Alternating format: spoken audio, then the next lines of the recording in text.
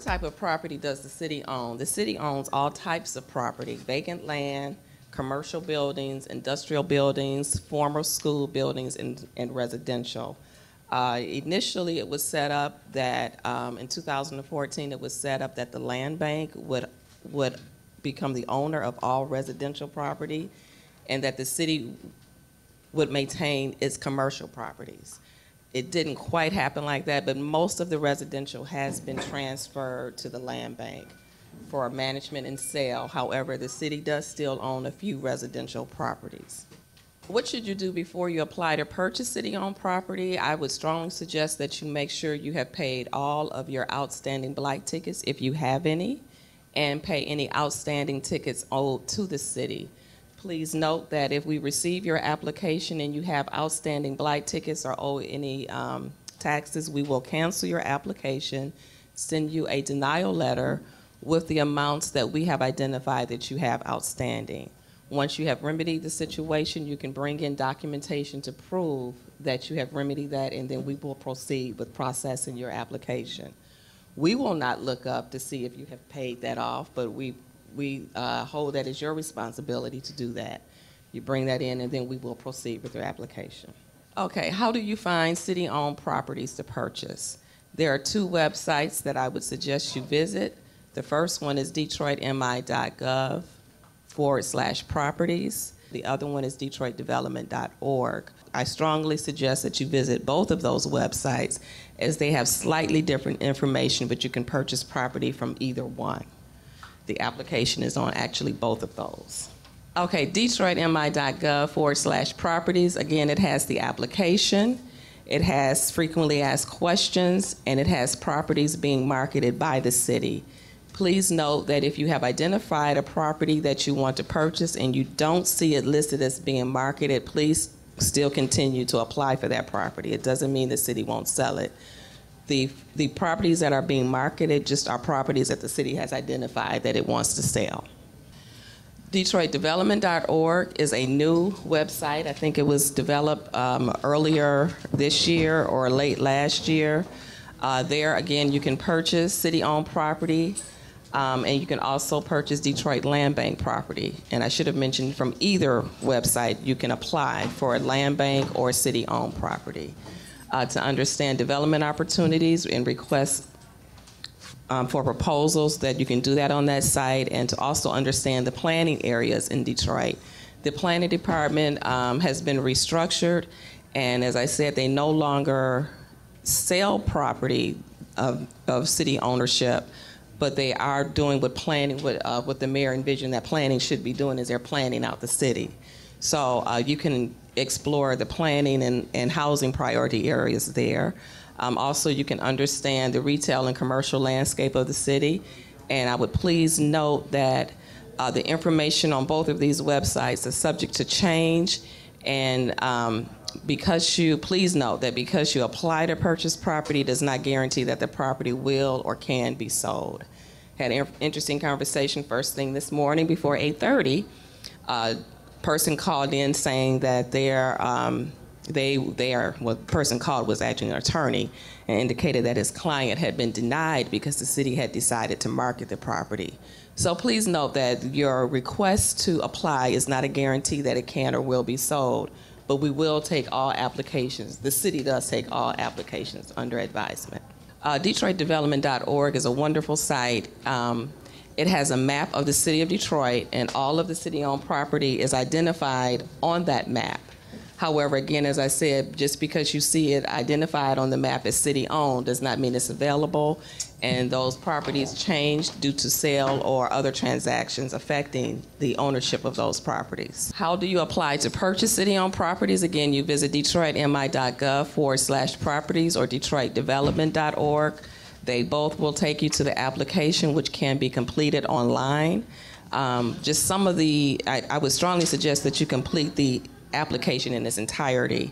And some of the sections in the application are the address of the property that you are applying for. I would strongly suggest that you give a detailed intended use, your offer price, market value. The city of Detroit sells its properties at market value. I would suggest that you do you do some due diligence to determine if your use is zoning compliant, that you provide a timeline of once you purchase the property, what are you going to do with it? So let's say you are inquiring on purchasing vacant land. So you would put on your application, you're going to purchase this vacant land and you plan to build a retail store.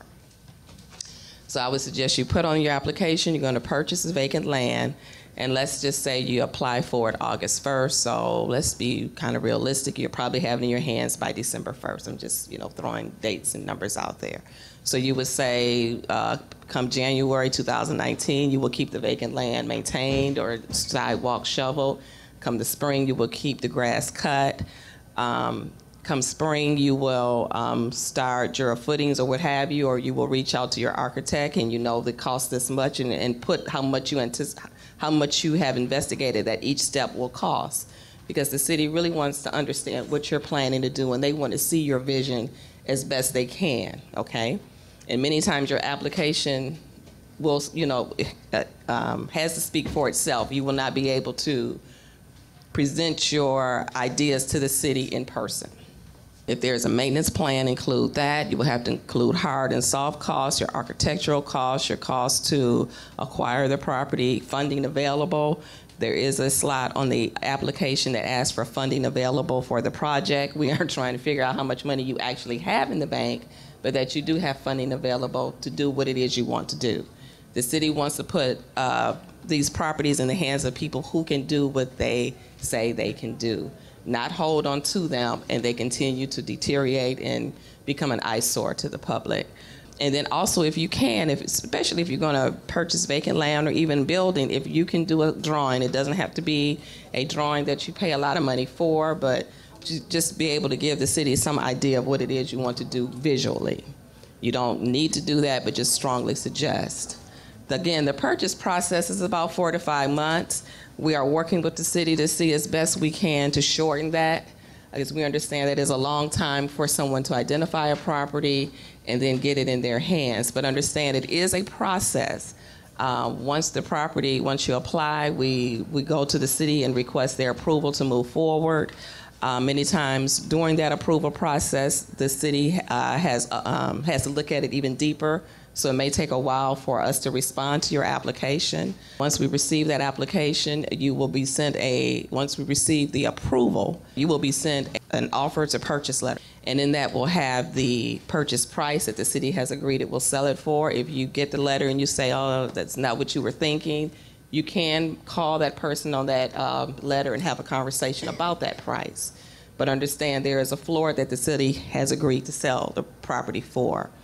Once that is agreed upon, you will be sent a purchase agreement that you will have to return to our office, signed and notarized along with your earnest money deposit, which is 10% of the purchase price.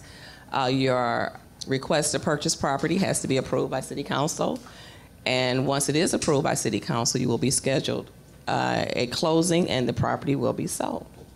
What should I do prior to the closing date? Secure closing funding. Make sure you have your funding available once you receive that letter that we have received the certified council resolution from the council approving your sale. Obtain a title commitment. It is not a requirement, but it is strongly suggested. So this helps you understand what you are purchasing.